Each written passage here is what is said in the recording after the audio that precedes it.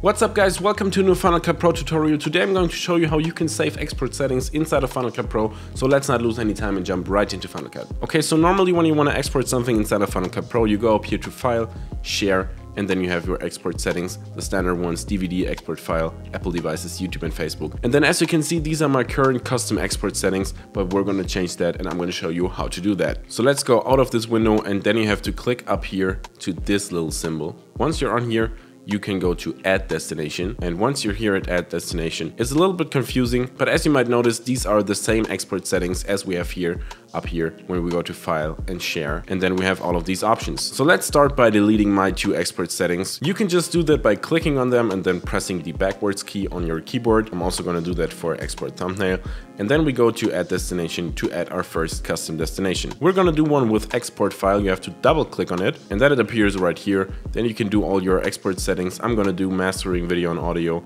and then go to H.264, which is your standard export setting, but not the best one for YouTube. If you want to know what's the best export setting for YouTube, just click on this video right here. I showed you that in last week's video. So now if we double click on Export File 1, we can also rename it to H.264 Export or something like that.